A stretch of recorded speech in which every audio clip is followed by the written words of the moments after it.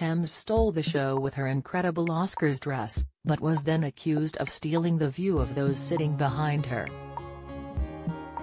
Her elaborate Academy Awards outfit turned heads as she wore the stunning white puffy gown on the red carpet.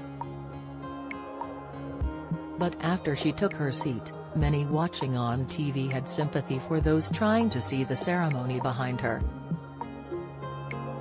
With the back of the dress wrapped around her head, fans were wondering if the guests in the rows behind could see what was going on.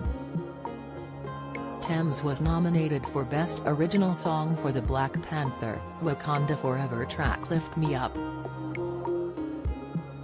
The star, full name Temilade Openiyi, had plenty of love for her eye-catching ensemble, with many on Twitter saying the fashion-forward frock was bold and brilliant. But many just felt sorry for those seated behind her. Imagine waiting your whole life to be at the Oscars and you end up sitting behind a straightest cloud, one person mocked. Another put, "She looks stunning, but perhaps they could have made the top bit detachable."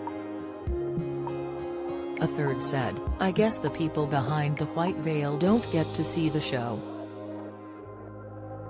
But someone else said, "If you're sitting behind greatness that is known as Tems, then perhaps you're just not that important."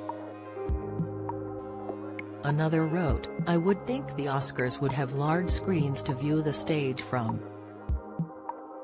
Lift Me Up, Ludwig Göransson, Rihanna and Ryan Coogler, and Hold My Hand from Top Gun, Maverick by Lady Gaga caught everyone's attention when the nominations were announced earlier this year. But it was Natu from RRR that won the Oscar for Best Original Song on Sunday night.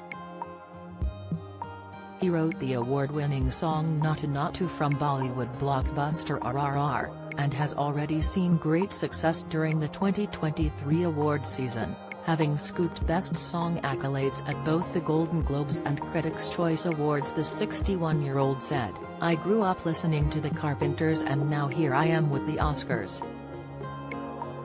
He went on to sing, "There was only one wish on my mind, RRR has to win, pride of every Indian, and must put me on top of your world." The song's lyrics were by Chandra Bose.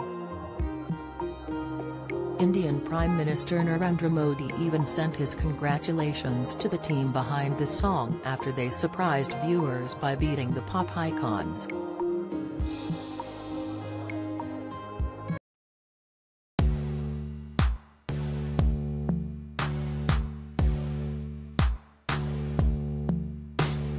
Good.